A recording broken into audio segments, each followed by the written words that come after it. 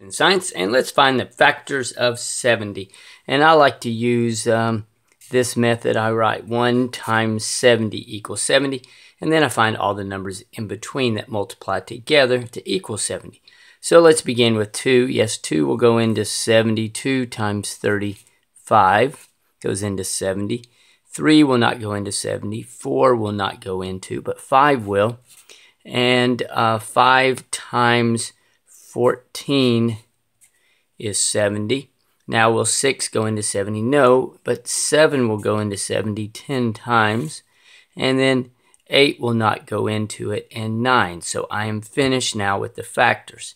Okay, next let's find the prime factorization of 70. Okay, so I have 2 times 35. Circle the 2 because it is prime.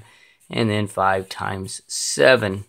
Circle both of these because they are prime. So the prime factors of 70 are 2 times 5 times 70.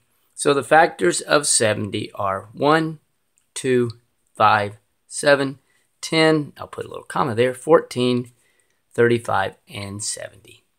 Thanks for watching, and MooMooMath uploads a new math and science video every day. Please subscribe and share.